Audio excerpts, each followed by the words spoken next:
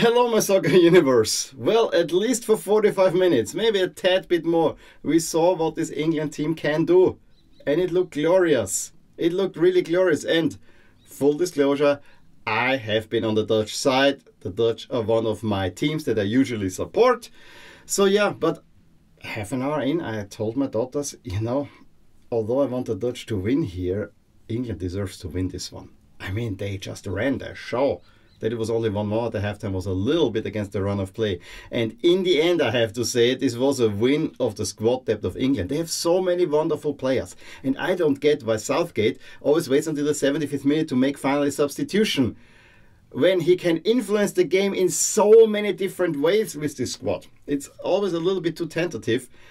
But in the end, squad depth shone through, and this is what got England through to the final. A final that, against Slovakia we didn't see really coming. And yes, there was also the individual quality going through. And yes, there will be a lot of apologies. And it is also silencing the critics making the final. But again, you gave us a taste what this team can do. And it's even to the point that now many people feel if England showed what they show in the first half, they actually have a chance against Spain. It is not a foregone conclusion. But I also have to say, A, finishing. You should have scored more goals in the first half. B, I'm not sure if Ronald Koeman's tactics didn't help England as well, and especially in substitution when Memphis had to come off.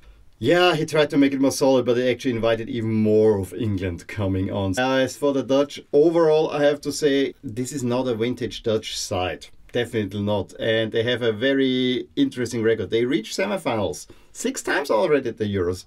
However, that's where it usually ends. Only once in '88 in Germany. That was probably the hope for them that they will do it again. They made it to the final and then won that whole darn thing. But it's a very Dutch thing that, you reach a certain level, but you don't go beyond that. World Cup finals, semifinals at the Euros is usually the end stage for them. But this team, this was definitely the ceiling for them. This is not a vintage Dutch side. So England should have beaten this team anytime. But just the pure fact that you're thinking that the Dutch could have gotten at England tells you a story how bad England have looked the entire tournament. Not for the lack of talent, but really the way they played. It didn't look good for England, like at all. But hey, they showed us what they can do and they deserve the final.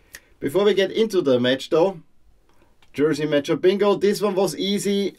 We all knew Holland in orange, England in white, with navy pants, made this look so much sweeter. The only thing that you could have improved the whole thing is if you went with my favorite Holland uniform, which would be white pants.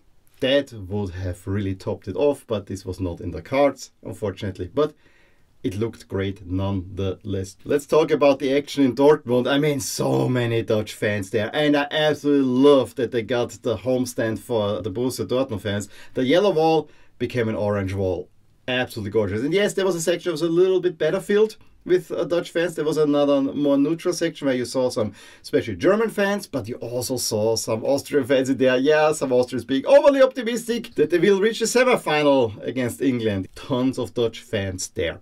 It seemed like half of Holland / the Netherlands emptied into Dortmund to celebrate a potential final, the second one that they would have in Germany. But when the mood is always so high, it never works out. In any case, the game even started very well. Although England applied early pressure and started positively, the first goal came for Holland when Rice is pressed by Xavi Simons, loses the ball. Xavi Simons runs onto goal and outside of the box, even though he's unbalanced, takes off a wonderful shot into that right in front of the orange wall. It's 1-0 for the Netherlands. Big celebration. The stadium went wild at that point. Maybe not as wild as when Turkey took the lead, but the stadium went wild. However, England had the right reaction and were then the better team. And immediately it came to me, France took the lead, lost.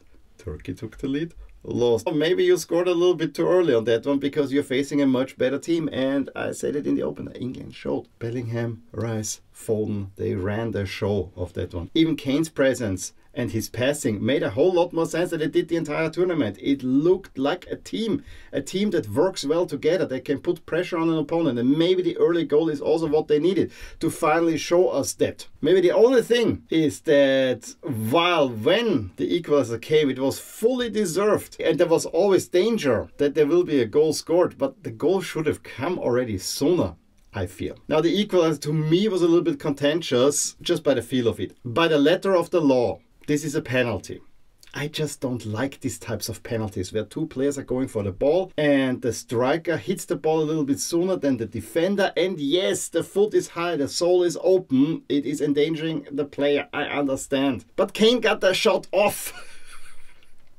This is what annoys me a little bit there. You know, you get the chance and then as a backup you get the penalty. It did not feel like a penalty. But it also felt that this is the right way to go for the game. And Kane perfectly executes and converts the penalty. Even though Verbruggen knew where he has to go, there was no chance that he's going to save that one. Absolutely perfectly taken penalty. England should have taken the lead before the half. I mean, Phil Foden just weasels himself through. The Dutch defense gets the shot off, beats Verbruggen, then Dumfries saves it off the line. There was so much pressure. The Dutch didn't get a foot on the field. Half an hour in, there was a corner kick where then Dumfries hits the upside of the crossbar. But then Foden also dances through and hits the outside of the post in a way, in a really well taken move. As I said, England should have taken the lead. Also part of Holland probably not getting foot on field is that Memphis Depay injured himself and did not look good. He was not well in the game and he had to be taken off. But that Koeman then brings on Vermaelen for his striker. Yes, I can see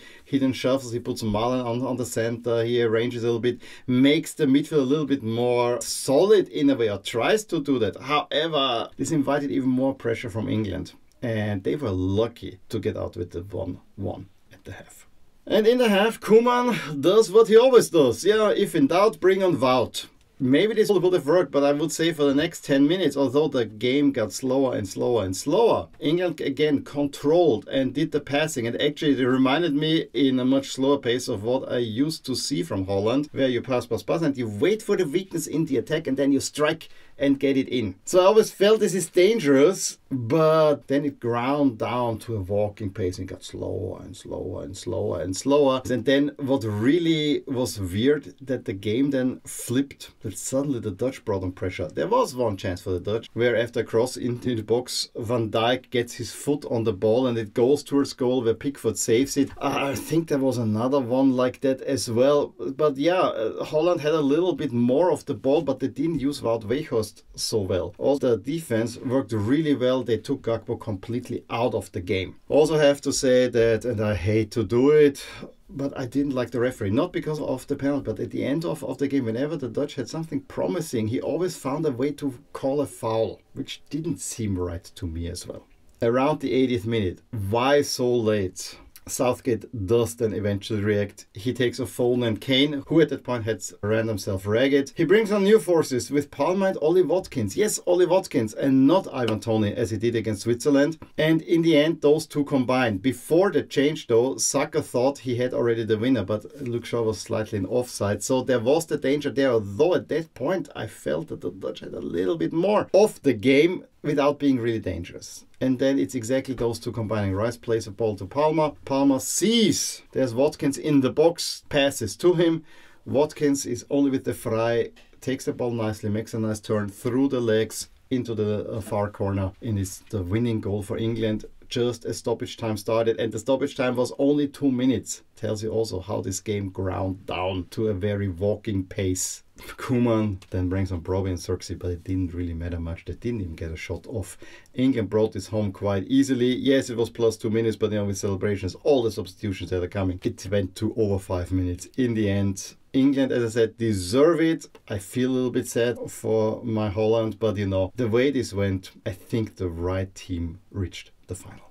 And in this final, they will not play a Spain side, and even yesterday, you would have said that no matter who Spain will play, and I will do a proper preview of the final on probably Saturday, Spain will win this easily.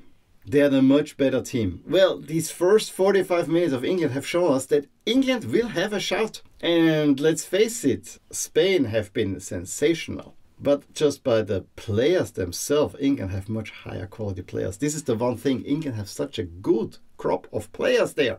They can chop and change and still be very, very good. Whereas I'm not sure the same can be said about Spain. But, Spain have been the best team of the tournament. They should be considered the favorites. However, I give England a good shot. I think England have a good chance. There's hoping that England will open up, and maybe if it happens like in this game, that Spain score early, maybe there's something happening. Maybe England will have to come out of their shell. Maybe, just maybe. So yeah, but I will do a preview of the final as I said. For now, please let me know what you thought about this semi-final and how you see the final going. Give me a thumbs up if you enjoyed this video, subscribe to my channel if you want to see more videos like these, and I will talk to you soon. Bye. Hey there, I really hope you enjoyed this video, and if you did, here are some videos and playlists that you may enjoy too. Also, please consider subscribing to my channel and hit the little bell icon so you get notified whenever something happens in my soccer universe. And with that, have a wonderful day. Bye.